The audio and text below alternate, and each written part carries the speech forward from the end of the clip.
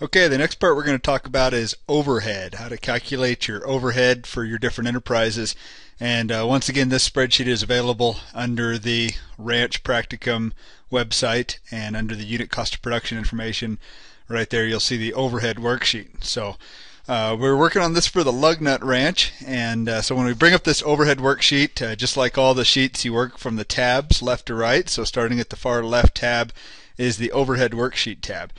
And what we do here is we essentially just list out both our equipment and our buildings, and we'll start with equipment. And so for the lug nut ranch, you see we've got a main pickup. This pickup is valued at about $20,000 in its current condition. And then we divide it among the enterprises. So for the lug nut ranch, again, we have cow-calf. And so this pickup, about 40% of its annual use goes to the cow herd. About 20% of its use goes to the haying operation, about 20% goes to the stockers, and about 20% goes to the land. So we divide that percentage across, and then the spreadsheet does the math, calculating across those various values that are attributed to each enterprise. Now, one caveat with dividing out overhead this way. Obviously, if you step back and think about it, if this ranch decided to get out of the haying business, but yet did not sell this pickup, then these allocations would have to be changed. And so just like we can't split a pickup into 4 equal pieces, you have to enter into this with your eyes wide open and realize that if you're allocating these overheads like we're doing in this exercise here to these various enterprises, if we change the makeup of enterprises, we need to reallocate the overheads. So if you're considering doing something like getting out of the haying business, and let's look at this tractor, for example. We've got a $50,000 tractor. If we're not going to sell that $50,000 tractor, we're going to keep it, then the cow-calf herd is going to have to absorb all the rest of that tractor. Essentially, that'll move to 100% there. So there's some things to consider. There's some dangers with allocating these overheads like we've done. But if you enter into it with your eyes wide open and realize what you're doing, you can account for those and make decisions that are understanding of that.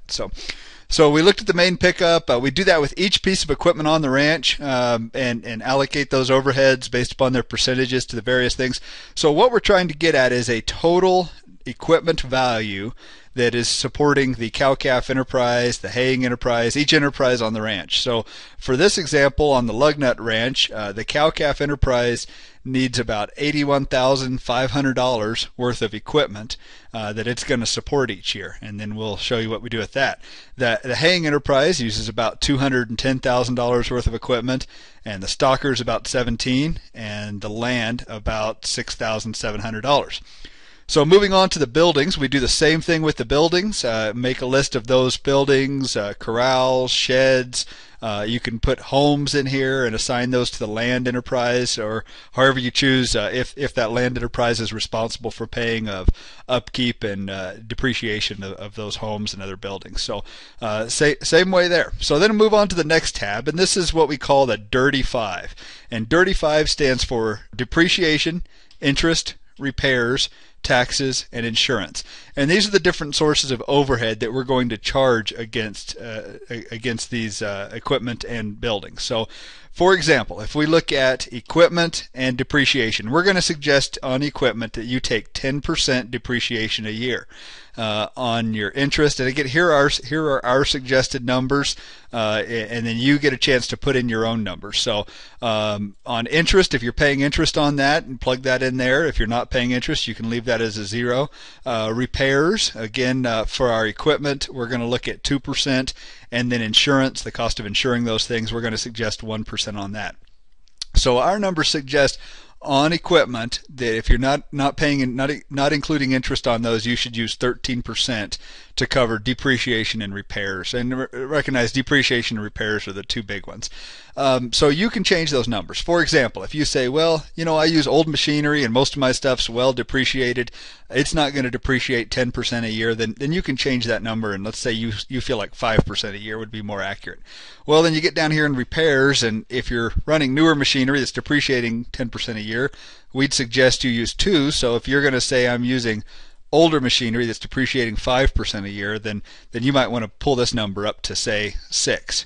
Okay, so your number might be 12. It's just in a different, your total dirty factor might be 12. It's just handled in different categories. So whatever those numbers are, plug them in there, and what you come out with is this total number, and then you bring that across in this last, or it takes care of it here. If you do it for each of these, and generally for each of the different enterprises, we leave them the same. You'll see cow-calf, hay, stockers, and land are all the same. It does allow you to change those if you see that they are different. So we're going to use 13% on our equipment and 8% on our buildings. And then you see it does the math for us. So for our cow-calf enterprise, our total equipment inventory is $81,500. We're using 13% as our dirty factor. So our yearly overhead that we're going to charge our business to support this equipment inventory is about $10,600. So essentially what that says is the cow-calf business is going to contribute $10,600 towards the annual depreciation and repair bill for the equipment inventory on the ranch. You can see that each of these other businesses have some they contribute as well. So at the end of the year, we're going to have about $41,000 worth of contributions that all of our various enterprises have made towards making the repair and replacement costs of all the equipment on the ranch. So this is where you kind of give these numbers a gut check. And if you're looking at that and thinking, yeah, if I had $41,000 every year, I could repair everything in terms of my equipment on the ranch, and when something comes up and needs to be replaced, I'll have the cash reserves to replace that. If that number makes sense to you, then your dirty factors are probably pretty close to being right. If that number is too low, if you know it's going to take more, then you need to go back here and raise these percentages. So maybe say 11 and 3, or whatever it's going to take to make you comfortable with those numbers. If that bottom line number is way too high, then you can change those numbers and lower them a little bit. And same thing on the buildings. All the enterprises are going to contribute about $27,000 a year towards keeping the buildings updated and in repair. So that's how our overhead sheet works. Then you go to each of the various spreadsheets that we're working with, and we'll look at the land, because maybe as you've been watching these videos, perhaps you've already covered that one. In the land business, again, here we see our equipment invested was $7,600, our 13% dirty factor, so there's the amount of overhead that the land business is going to be charged, and then that's pulled across into the summary tab right there as well. So that's how our overhead works for each of the different spreadsheets and enterprises that we're going to consider.